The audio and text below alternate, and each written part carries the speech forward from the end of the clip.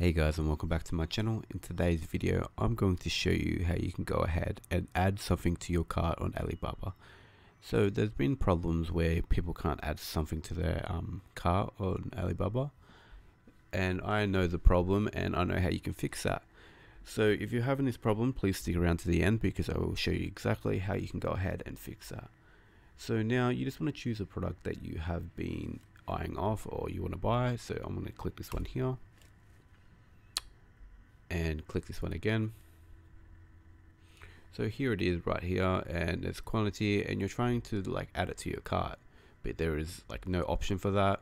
If you can go to view more and there's nothing coming up, and you're wondering why can't you add this to your cart. So the best way to do this is actually you would want to go to chat now, and now you can contact the supplier, because there is a reason why you can't actually add this to cart, because it's a big price.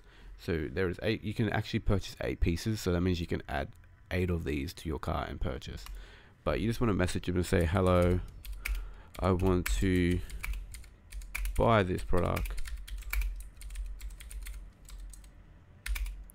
and then you click send, and now you just have to wait for a reply.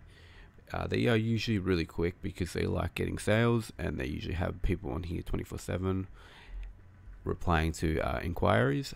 But yeah, once the reply comes back in, they will be able to send you a link which will give you permission to like add it to your cart.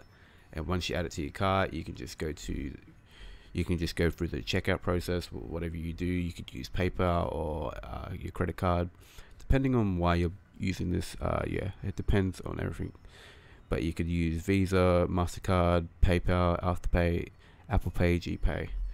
But yeah, that's it for today's video. If you enjoyed, please hit that thumbs up button and subscribe. Peace.